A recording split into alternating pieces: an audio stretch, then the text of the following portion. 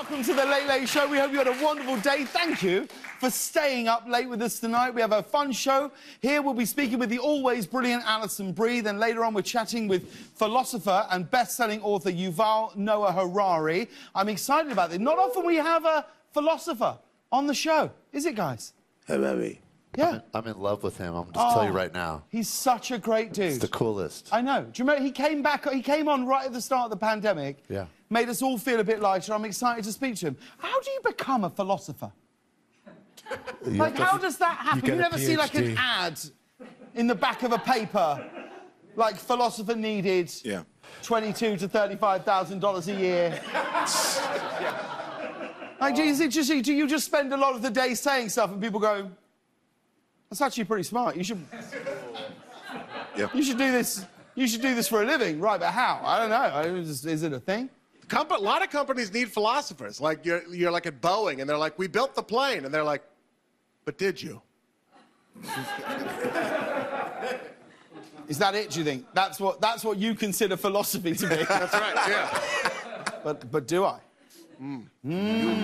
Do I consider that to be philosophy? I wonder if that would be a good turn for me when all this is done. No.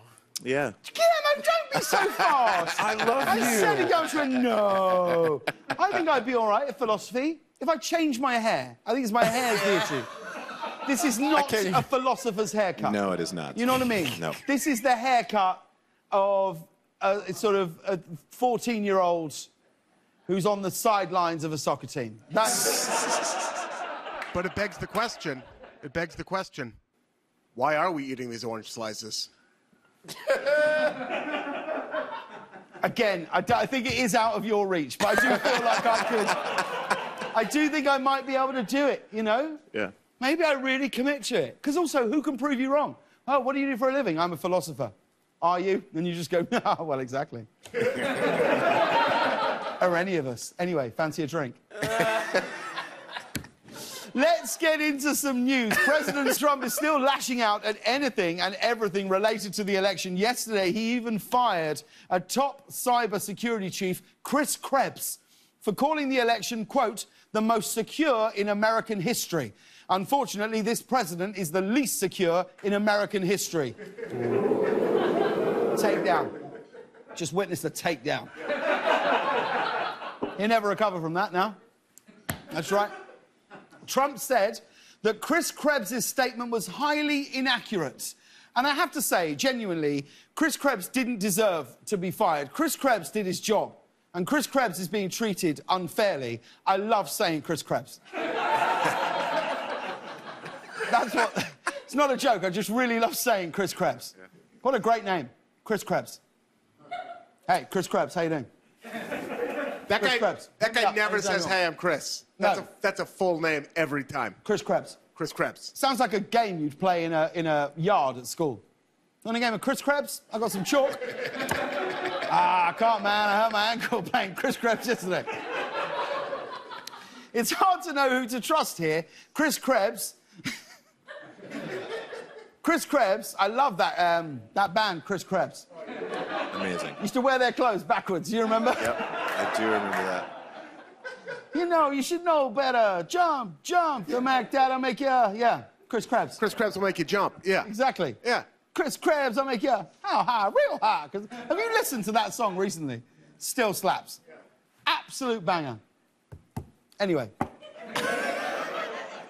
Hard to know who to trust here. Chris Krebs was head of the Cybersecurity and Infrastructure Security Agency within the Department of Homeland Security. But remember, Trump once touched a glowing orb.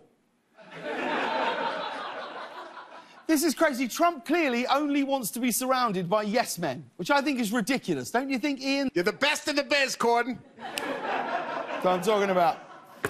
Don't you think that's right, Steve? Of course it is. Madness, right, Tim? It's crazy, yeah. Right, Hagar? To just have your employees completely agree with you all the time? Madness. Don't you think, Guillermo? Nah. Get out. It's looking more and more likely that we're going to get wide access to a coronavirus vaccine in the next few months. And according to reports, Trump is furious because he thinks Joe Biden will get all of the credit for it. Well, at least he's focused on what's important right now. Look, you have to give credit where credit's due, and it's definitely not due to the guy who said that all of this would disappear by Easter. I mean, this is what Trump's worried about. Who gets the glory for a vaccine? It's like when someone opens a jar of pickles and you're like, yeah, well, I loosened it.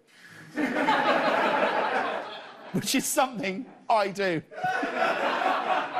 According to reports, Trump's mood has become increasingly bleak to the point that he's even decided to cancel his annual Thanksgiving dinner at Mar-a-Lago and stay at the White House instead. So we know there's at least one racist grandpa who won't be showing up to Thanksgiving this year.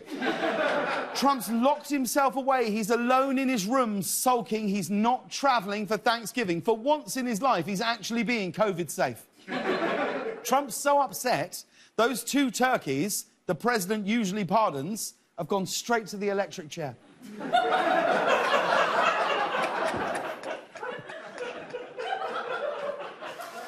Trump's aides have described his mood as bleak. It's bleak, and you can tell that just by looking at him. Yes. Yes. Yes. What do we think? I mean, what do we think Trump's going to do on his last day in the White House? What sort of damage is he going to do, Ian? I don't know if this is so much a last day of school thing, and this is going to be more like the slow erosion of being disgusting over 4 years. Right. It's like the Grand Canyon, but of couches they're going to have to throw away. Yeah, I mean, what do you think he'll do in there? What will he do, Reg? I think he's gonna plant a bunch of whoopee cushions. He's gonna loosen the nails on some of the pictures. I'd love it if he did. You know, and just gag it out. You know. I don't think that's his vibe. But I do feel like that is the sort of stuff that the President of the United States should do to that. I'm so sick of reading all these people on Twitter going, well, this is the letter that Bush left for Obama or Clinton or whatever. No, you're right. Whoopee cushion. Yeah. Cling film, saran wrap over the toilet. That's what I do. Yeah. Just like a nuclear football that when you hit launch, it sprays water in your face, that kind of thing. All of that sort of stuff. That's not exactly getting what it needs. A single laugh in here today, and I don't know if it's that the hoodie's zipped up too far or if I shampoo the condition. I have not bombed this hard since I did stand-up still, and that's been since April. I don't look. It's difficult. I think you had such a big show yesterday. Yeah. That was the thing. You had Kid Rock. You had some great bits, and I think you've come in absolutely dripping and nothing. Nothing. Nothing. Just try something else. See if it flies. Can't sink a single jumper in here. Just try one more. Try one more. What's he gonna do, Ian? Well, here's what I've been thinking. What's Trump gonna do, Ian, on his last day in the White House? I don't know what Trump's gonna do, but I'll tell you what my ex-wife did. He's back, my man! Yeah!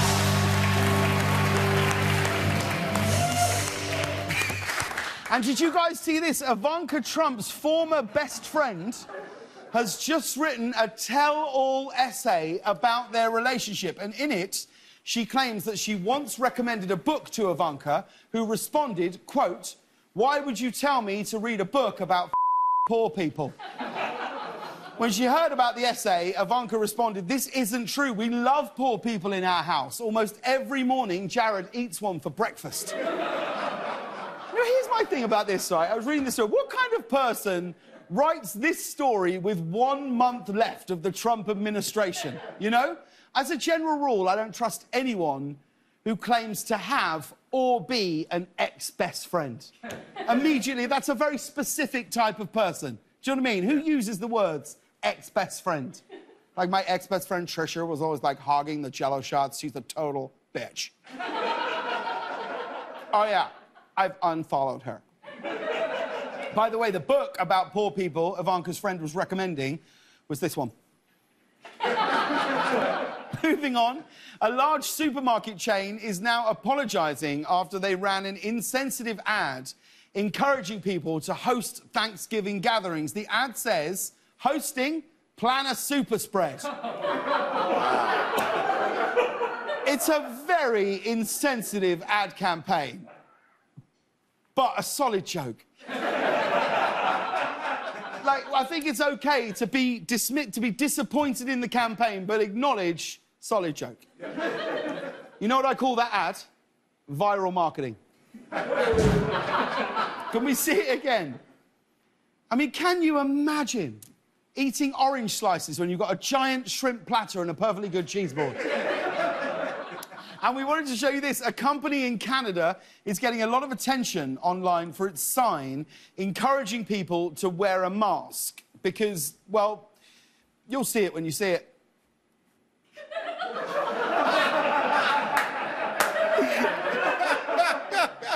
Sorry, I can't hear. I've got a penis in my ear.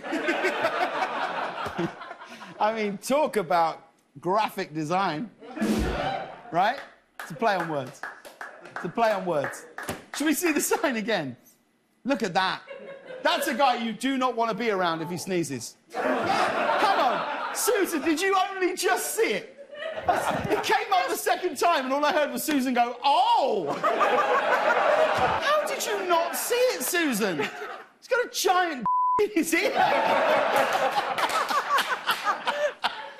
I say giant, I consider it an average penis, but... And finally, we talked about this yesterday, and now we've got an update. You remember when we told you about the Pope's official Instagram account, how it liked a photo of a Brazilian bikini model? Well, here's the picture that the Pope liked here. That's the picture. Well, the Vatican has now launched an investigation into the incident, saying, quote, an internal probe is underway. I'm sure it is.